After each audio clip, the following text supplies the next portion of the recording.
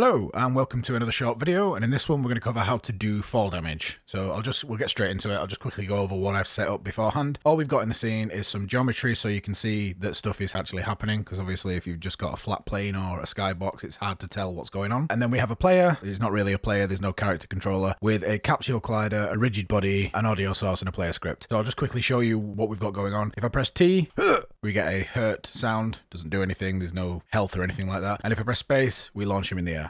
It's kind of like a jump, but higher. So in the script, I've hidden most of the stuff here because most of it's not relevant to this. I haven't done all of this on camera because your player controller will almost certainly be different to how I do my player controller. So I've just basically implemented the bare minimum we need to do fall damage. So as you can see, I've got a shake function here. This is ripped straight out of my 21 tips video, as is the mouse look. That's just to make things so that we can look around a bit while we're floating through the air. Take damage, all it does is call the shake script and play the hurt sound effect, which is me, by the way. If you want voice acting skills, just let me know. And then finally there's the check ground, which is, at the minute, it's just a raycast straight down, and it sets a grounded bool, which is up here hidden in this lot. So we're going to need to do some stuff in here later on, so that's why I've shown you this one, but the rest of this stuff we can basically ignore. It's just for the sake of the video. It's just to make everything else work. So basically all you would need to do with your own player controller is have a way of putting your code into the ground check. So if you're using the Unity standard first person character controller type thing, you would need to work around that. But if you're writing your own, obviously you can do what you want with it. So the first thing we're going to do is we're going to create a bool,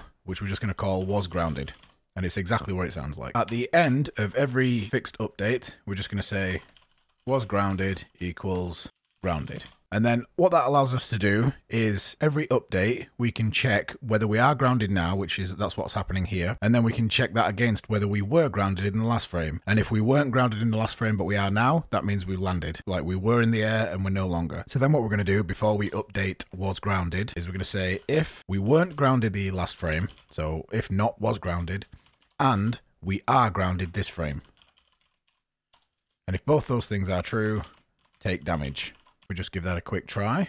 Okay, you can see there's a slight bug there because he kind of bounces a little bit. That's just because I rushed the setup of the character controller. But as you can see, he's in the air, he lands, and he hurts. Obviously, we don't want them to get hurt any time they land, because you could just be stepping off something very small, you could be jumping. So the next thing we're going to do is implement a way of determining how far we've fallen. So we're going to create a new bool, which is called was falling. And we're going to create a float, which we're going to call start of fall. And then somewhere down here, we're going to do a bool, but this time it's going to be a get bool. So bool is falling,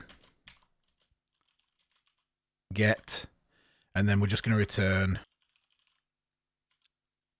grounded and oh, sorry, for this to work, you're going to need a reference to the rigid body of the controller. Of course, you can work out the velocity without a rigid body if you wanted to do things that way. You just need to keep track of your velocity each frame, or your position each frame, and compare it to the position in the last frame. But we're going to do it with the rigid body. So rigid body dot velocity dot y is less than 0. So if both those things are true, it will return true, and if they are not, it will return false. And all it's saying is that wants to be not, if we're not grounded. So if we're not grounded and our velocity y value is less than 0, that means we're falling downwards, then we are falling. So that's all that does. And then up here, where we're going to get rid of that, and we're going to say if we were not falling in the last frame, but we are falling in this frame, then start fall equals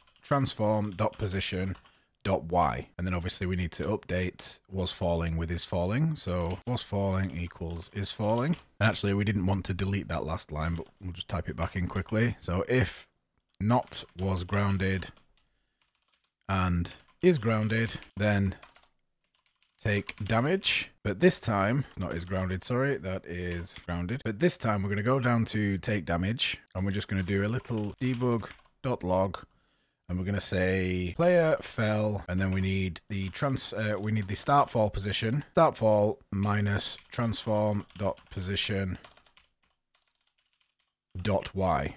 So we're subtracting the current player Y position from the start of the actual fall. Let's just stick a little thing on there.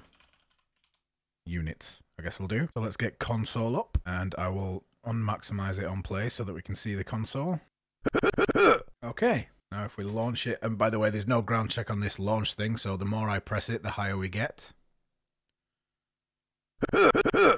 You can see we did have briefly player fell 24 units before he bounced and then fell half a unit. So the next thing we're going to do is, obviously you wouldn't have that problem at all if your character controller was, you know, had a bit more thought put into it than the one that I've hashed together for this video. But we can actually fix that in this video, because the other thing we're going to want to do is, again, like I said before, you don't want him to take damage anytime he touches the ground. You could just step off of a really small slope and for a brief frame or a couple of frames leave the ground, and you don't want to be taking damage in that situation. So now we're going to add a public variable. Well, I don't suppose it really matters whether it's public because this is just showing you the method, but public float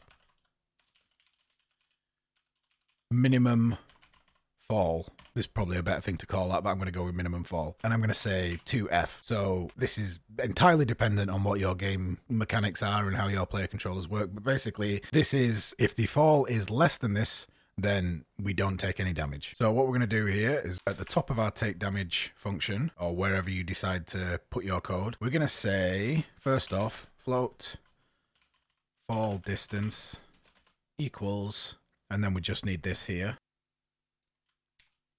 And then we're going to enclose all of this in an if fall distance is greater than minimum fall.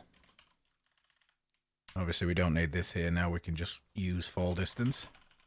Let's try that. So now, even though the player's still technically bouncing when he hits the floor, we shouldn't get that because all of those bounces will be below the threshold. There we go.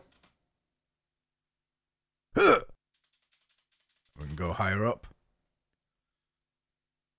And he's fallen 20 units. And that's basically it. And then obviously from that distance, you then work out like how much damage. Whether you would have a set number for how much damage your player would take, like how much health he loses there, or whether you scale it with the distance, that's entirely up to you. But yeah, that's basically it.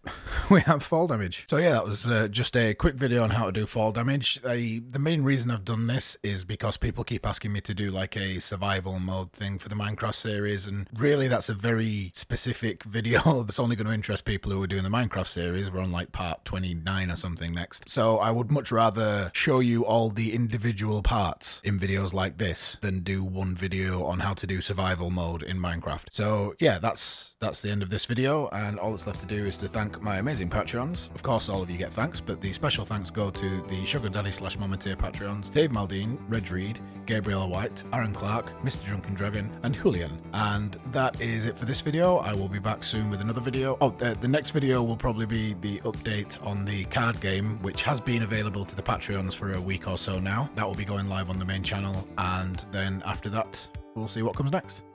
Thanks for watching, and bye-bye.